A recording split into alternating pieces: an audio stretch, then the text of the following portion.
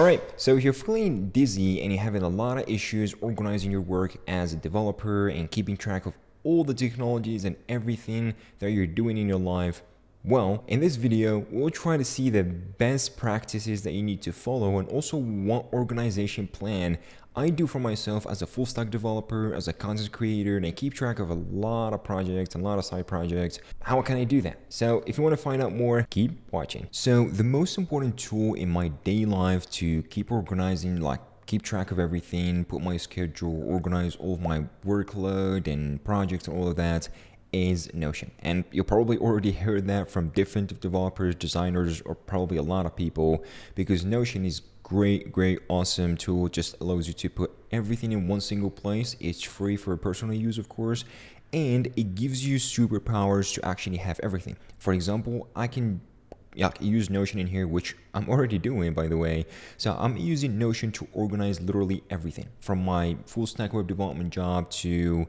basically my like YouTube videos that I've been working on for like posting each week or whatever, and shorts, and my other social media. I keep track of like side projects and how I organize them and how I put them together using Notion. So for example, in here I got like this pretty sweet thing, which is a personal home that you can easily have like different pages inside of other pages. So for my day in life, how I start actually organizing things is I put some small calendar page in here in Notion and actually try to put the main big tasks that I need to achieve throughout the day. And those tasks are probably like recurring tasks. So each week, or like I'm going to have it for like 3 months in a row or something, I try to put it in here, and I'm only going to put the big large task. I'm not going to divide these tasks into smaller ones. I'm only just going to list the bigger ones in here, and if you go inside of it, you're going to find like the smaller to-dos. So that's what I'm basically doing in my like daily life as a developer. So for example, for Monday in here, I got research for video tutorial ideas for like the YouTube video.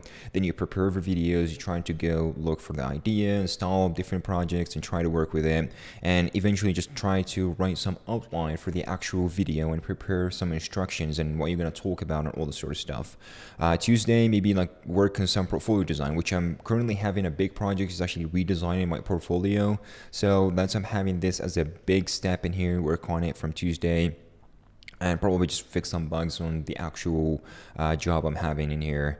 And maybe like for Wednesday, work on backend projects and a lot of other stuff in here, Thursday as well, Friday, and so on and so forth. So you can have a really good like organization kind of like schedule if you just put like day in the weeks in here, like all day fix from Monday to Sunday, and you try to put only the bigger projects or the bigger to-dos, like for example, edit upcoming videos. Of course, in editing, you can go through all those small to-dos, but this is the big headline that you need to focus on, and you're only going to need like 2, 3, 4 at maximum, but I'm just believe on 2, 3 kind of like headlines, like big headlines that you need to focus throughout the day, and you only need to achieve those 3 headlines throughout the day. And of course, you can go inside of this and divide this into more. For example, in here on Monday, I got research video stories. I can just like do, I can add whatever notes, like top ideas I want to research, Redux, React Router, Next.js, and so on and so forth. You can have that as well for your like reactive dev job, whatever,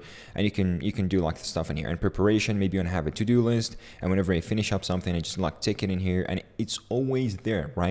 And for next week, I'm going to have the same schedule in here, maybe some tiny small changes for that particular week. Maybe I have a vacation or something. I can easily go ahead and move this. I have vacation on Monday, so I'm going to be coming like Wednesday or something. I move that task I need to do in here, and I can just like discard other tasks or whatever, which is making it super easy to control Notion, and thus you can access it through on your mobile, whatever you want actually, which makes it super easy to keep track of. Oh, wait a second. And I forgot to tell you actually one of the best ways I actually use personally for fixing problems, finding new ideas, and actually exploring my thoughts into a paper sheet. And this basically just helps me a lot actually explore what's going on in my head and better visualize my ideas and thoughts into a better kind of like solution that I can have. And one of this is actually using a notebook in here and actually trying to put literally everything inside of that notebook. For example, you want to have a to-do list. So for example, you can put everything on a to-do list in here and you can write it down. Just try to explore what's going on in your mind. So once you write it down in here, you're gonna find a lot of ideas you didn't know about. You try to like construct the ideas that you have and better shape them, which makes it super, super awesome. Or the other thing I really enjoy is actually having the architecture or just visualizing what's going on in your head. For example, putting an architecture of a backend website in here, or the backend architecture of how your website is going to be working. For example, you got a server, you got maybe an API that you want to work with, maybe like you got two clients, like a mobile and then another web browser clients, and you can just have all the details. And just by putting this small sketchy kind of paper sheet architecture in here, when you write it down, you can explore a lot more what's going on in your head. You can find easily the flaws, you can fix it, you can know exactly what to search for in Google. And this, believe me, it helps me a lot, helps me a ton of times, and it definitely will help you. And as we all know, us as actual developers, we use the browser a lot, like a lot more than the actual code editor or the IDE we work on. So the browser is actually a very important place to be on, and we spend like an enormous amount of time going through tabs, opening new tabs, looking for other tabs, which kind of like causes a lot of issues. And you actually spend a lot of time just looking for tabs or creating or finding old tabs in the history, which makes it super, super awful. Now, the awesome tool that I use to manage my tabs, and I keep them in like small workspaces, and those workspaces can provide like superpowers to control literally everything that happens inside of your browser, is called Workana. So Workana, hopefully I'm spelling that right to be honest, but Workana in here is a great extension for Chrome, and I think actually available for Firefox too, but I use it for Chrome and it works smoothly.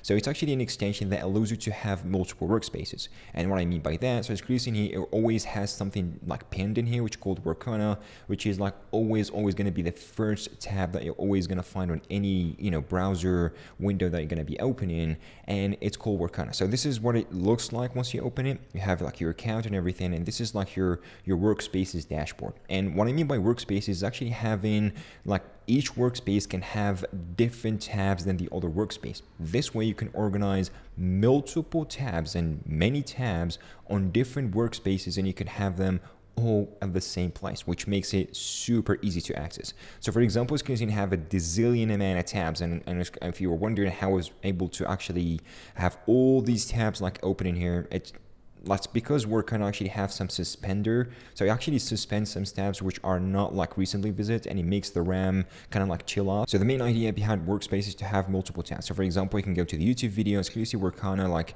changes that immediately, changes and switches to the other tabs. Or maybe, oh, I want to prepare for the video today. So just click on it and get all the tabs that I used like last week or a couple days ago that I'm trying to actually prepare my videos with, and just like find them right there. They never get lost. And if you close something in here, and you can easily open it because everything is saved on the cloud with this really awesome icon that's up in here. And how I personally actually use this is it allows you to basically add tasks or to-dos, like small to-dos right into your browser. And the awesome part about, like, you clearly see here added to-do, like research and inspire from other best dev portfolios, whatever. And this like to-do right in here, you can easily go ahead and attach a tab into it. So I click on it, I attach a tab, which is like this GitHub repo. I click on it, it takes me right into the repo, or basically right into the tab that I wanted to go through. So that way I don't get lost, and if I add a to-do and I get back to it like next week, I can easily figure out what that to-do is and all the linked tabs. And you can attach tabs, you can attach many things. Maybe when I do due dates, which I really recommend, which kind of like keeps me focused, and you can get always a notification from Workana saying, oh, you got this task that you need to finish before this August 31st or something. And alongside that, you got also notes, so you can add small notes in here or just like big notes saying what you're actually looking for. And of course, you can just link that to different web pages that you want to look for, like this one in here, and it makes it super, super easy. So I use this for everything. I put all the workspaces in here, from development, YouTube videos to, whatever, gaming, you want to work on a side project. I always create a new workspace for it, and I create like my small tasks in here and actually assign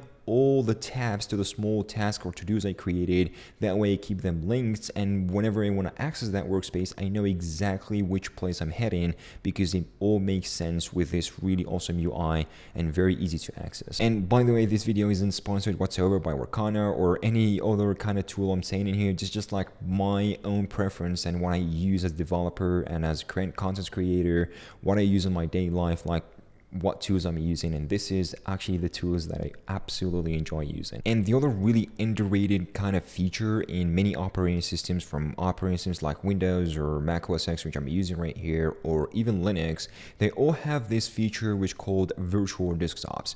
And what this one allows you actually to create multiple desktops, and you can easily navigate between those desktops very easily, and you can open like main applications on those virtual desktops and you can access them very easily. For example, in here, if I have like my desktops and I got 6, which is pretty normal, but for as a developer you can have like a lot more, 200 or whatever, and you can have all these desktop. Each desktop has like 1 app or 2 you can easily access, and you can just like micromanage and really quickly jump between those desktops. For example, one desktop in here is like for, I have the Figma design, maybe another desktop I have, you know, the like editor in here, another one I have like my, you know, Chrome and all the tabs I open, and here I have my code editor, maybe Figma, another code editor. And for example, when I access like Postman in here to do some requests, you can easily do them.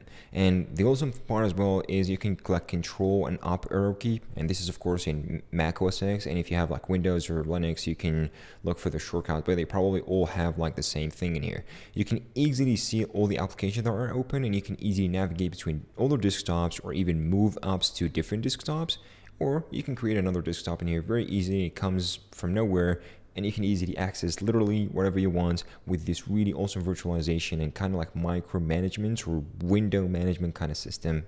Really love it.